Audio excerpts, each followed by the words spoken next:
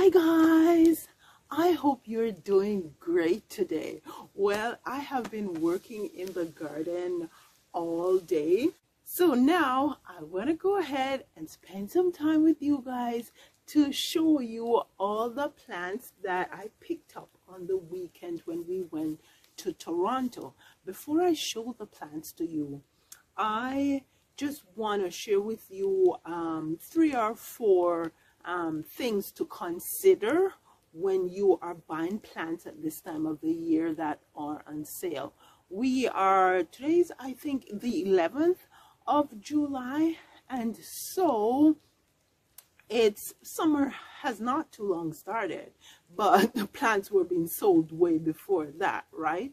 So you want to make sure that when you are buying sale plants, even dirt cheap, you make sure you take note of these things that I'll be sharing with you. One of the most important thing to consider when you're buying sale plants is your zone, your planting zone. Now, I live in zone 4A in northeastern Ontario in the countryside, and so whenever I go to buy plants, if I find anything that can be planted in zone 4, 3, 2, 1, I am good to go. I will go ahead and plant in, and that's perennial plants, right? And so if I see something that's zone 5, no bueno, I'm not going to buy it. It doesn't matter how cheap it is, because it's more than likely not going to do well in my neck of the woods. So that's the first thing you want to consider.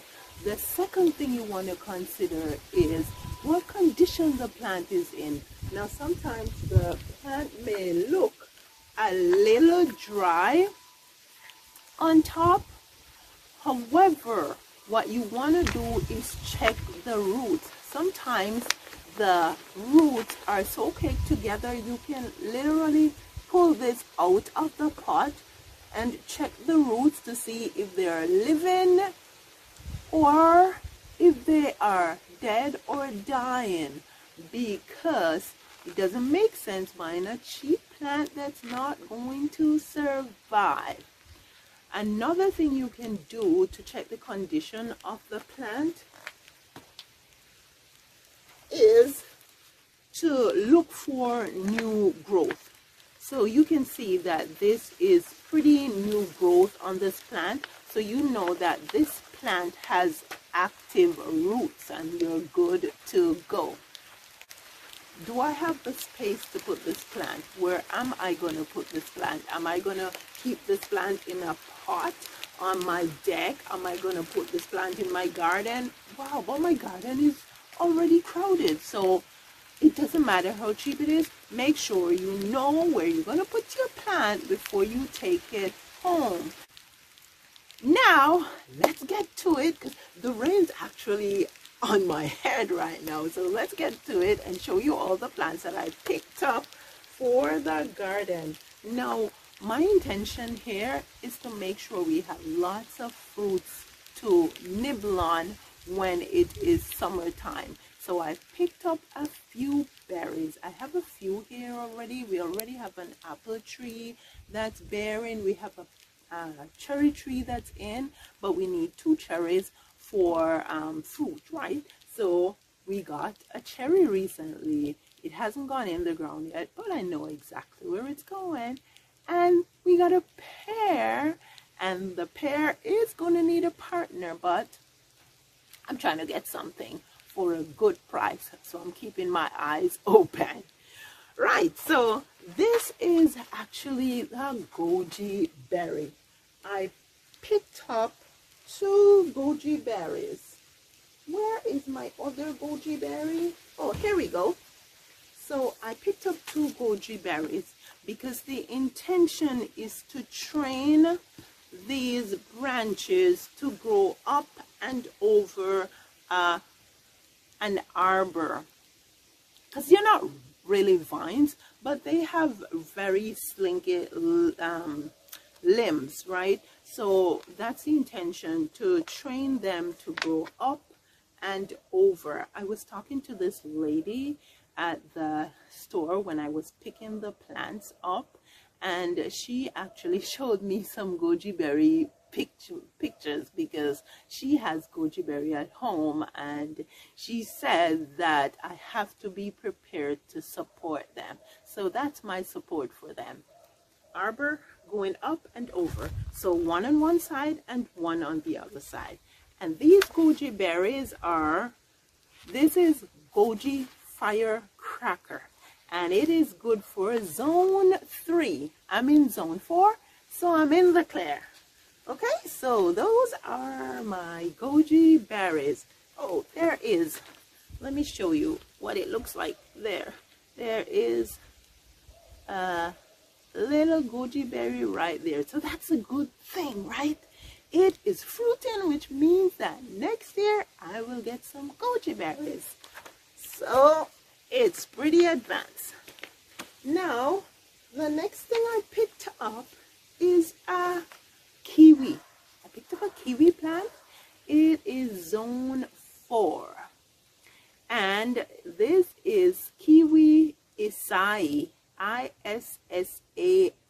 Isai. Kiwi Isai. And I know exactly where my kiwi Isai is going. I knew it was good to go because the leaves look a bit weird, but I could see that there was some new growth there and hair, so I knew it was good to go.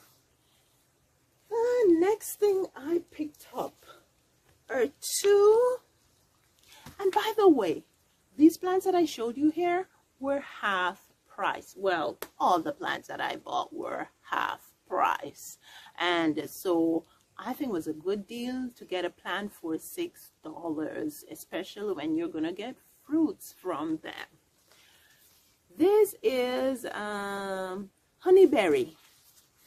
Honeyberry, didn't know of the honeyberry, but I picked up 2 honeyberry plants, and this is good for zone 2.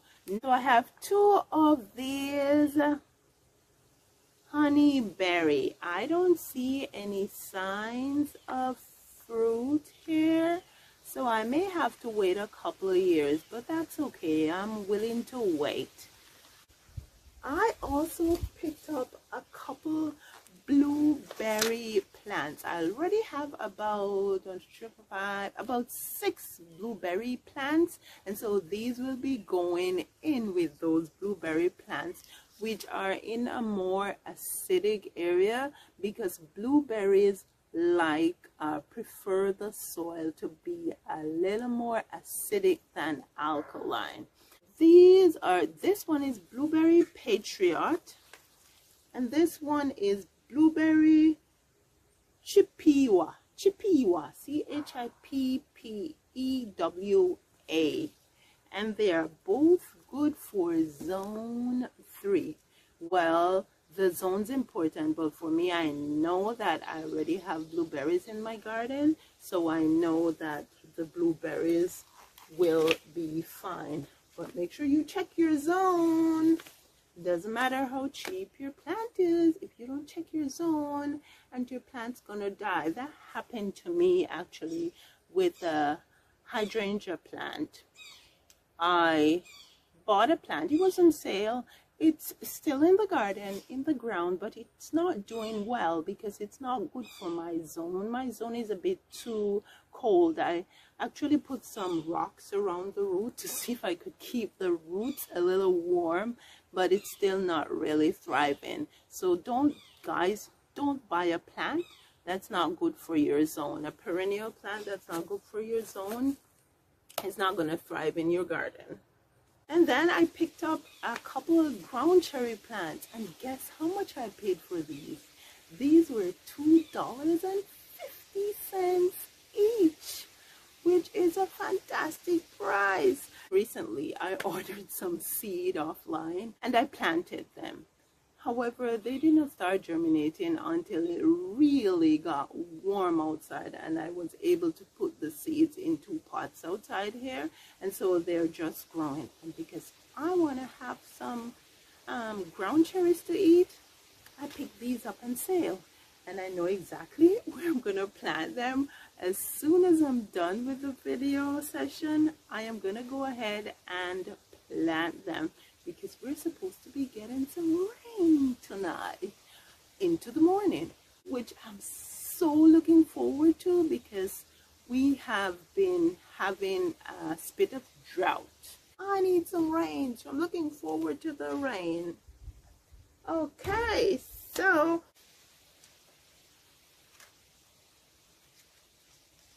oh well, this is a tomato plant.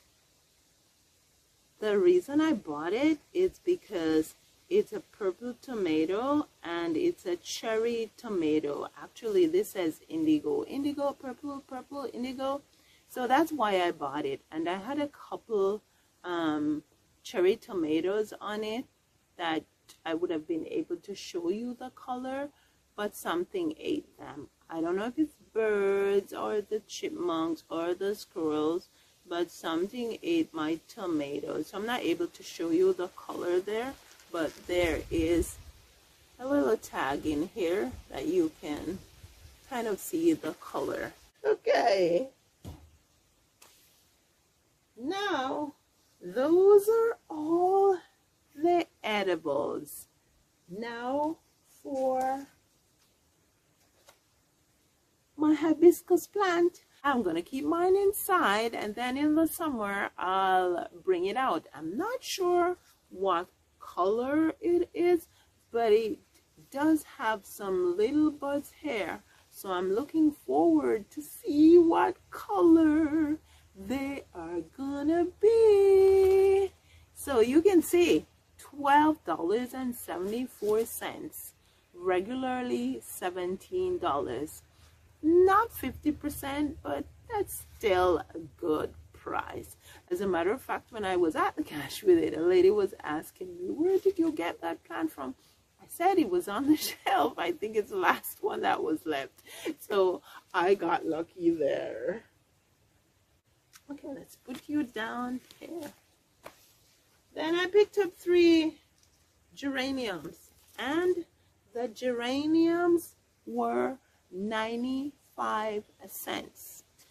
I picked up a red one, a white one, and I am hoping and praying that this one is a pink one. I'm not 100% sure.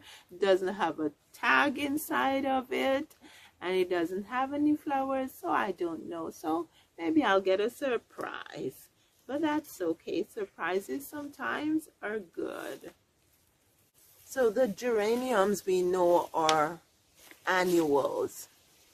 So I'll have them in pots outdoors in the summer, and then in the colder months I'll just take them in and hope that I can get them to survive. I will. Okay, now this big girl here is a lilac. Now I paid 14 bucks for this lilac, and I think it is a good price. It's a hybrid lilac. It's called Albert F. Holden French Hybrid Lilac.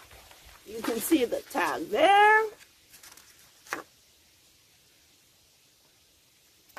I already have 2 different types of lilac in the garden, because recently at our horticultural plant sale, our local horticultural society plant sale, I picked up a couple Korean lilacs, and I am looking forward to see those blooms. And now I have one more lilac to look forward to seeing its bloom.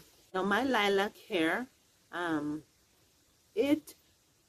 it grows in zone 3, And yeah, I know the lilac plants attract bees. If you have a garden, a veggie garden, you like to have bees around. And it has a purple bloom, and I guess I can expect it to bloom in June. We also picked up two lovely hanging baskets. They were $4.50 each. No, summer started not even a month ago. So for us to be able to get hanging baskets for $4.50 each at this time, that was a win.